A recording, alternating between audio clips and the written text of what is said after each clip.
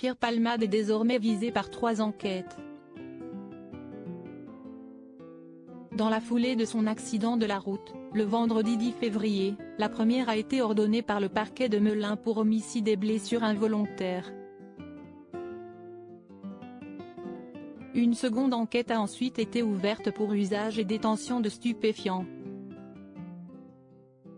Le comédien de 48 ans ayant été testé positif à la cocaïne dans la foulée de la collision provoquée.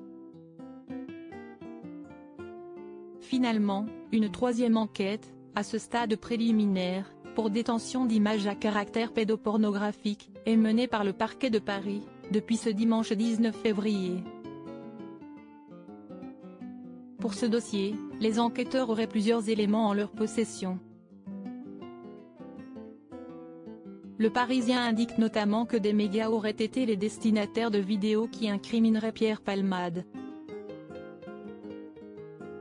Si les vidéos ne seraient pas datées, nos confrères écrivent qu'il s'agit de séquences à caractère pédopornographique. S'appuyant sur des personnes ayant eu accès à ces contenus, le Parisien affirme notamment qu'on y verrait l'humoriste en train de regarder des vidéos mettant en scène sexuellement des mineurs. Les domiciles de Pierre Palmade perquisitionnés. Ces vidéos envoyées à des médias font écho au témoignage d'un individu entendu dans les locaux de la Brigade de protection des mineurs, BPM, de la police judiciaire parisienne, dimanche 19 février. Samedi, il avait appelé le 17 pour dire qu'il avait des informations concernant la détention, selon lui, d'images pédopornographiques par Pierre Palmade. Le téléphone de cet ancien proche de l'humoriste de 54 ans a été saisi pour exploitation. De plus, de nouvelles perquisitions ont eu lieu. La première s'est tenue ce dimanche au domicile parisien de Pierre Palmade.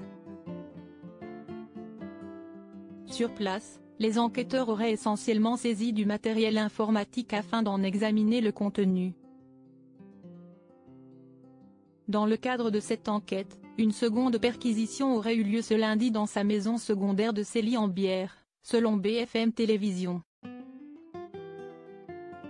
Crédit photo, Van Stenkist Stéphane.